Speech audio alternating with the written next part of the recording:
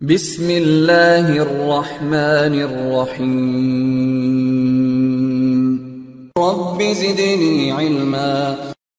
Okay, so now we have seen the STP process. So let's try to differentiate between the root port and the designated port slightly. So basically, as I said, both the ports will be, the roles will be forwarding, they both will forward. But there are a few slight differences you need to understand. So both will do the same thing a little bit. Like if you remember the root port, let's say this is my root bridge. The root port is present on every non-root bridge. So it's a port on, it's a single port on a switch other than root bridge. So which means this is my root and these are non-root bridges, non-root.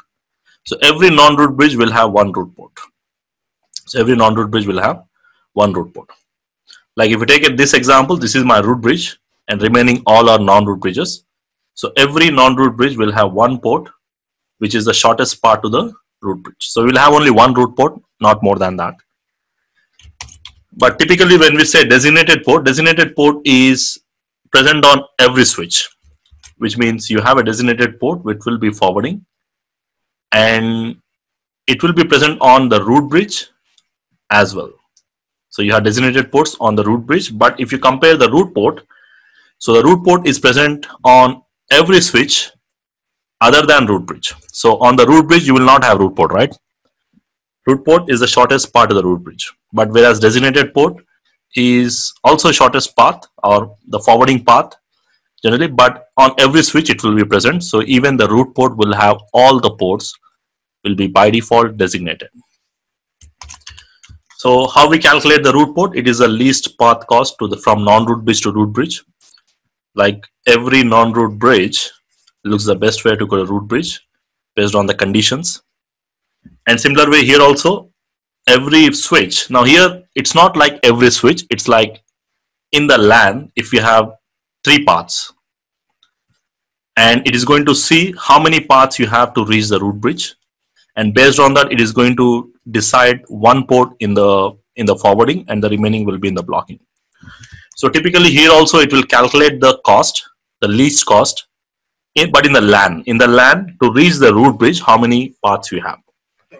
But whereas in the root port, every non-root bridge looks the best way to go to the root bridge. Nothing but it will be calculated from every non-root bridge to root bridge.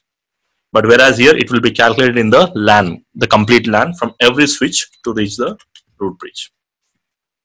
So basically how many paths you have. Okay, so it's going to consider how many paths, but whereas here it's going to see what is the best route. So we'll have only one root port. So every non-root bridge you will have only one root port. You cannot have more than one. But whereas in designated ports you can have multiple designated ports. You can have them on the root as well as on the non-root. So you can have two or three designated ports also on one single switch. And of course, all the ports of the root bridge will be designated. So if I select this as a root bridge, then all the ports will be in the designated ports. But whereas if this switch is a root bridge, then you will not have root ports. Remember this, no root ports on the root bridge. Only designated ports will be present on the root bridge. So if this side is a root port and the opposite side will be normally designated port, because typically root port is the shortest part of the root bridge. So basically this will be forwarding role. So the opposite side will never be blocking. So if one side is designated port, sorry, one side if it is a root port, other side will be always designated port.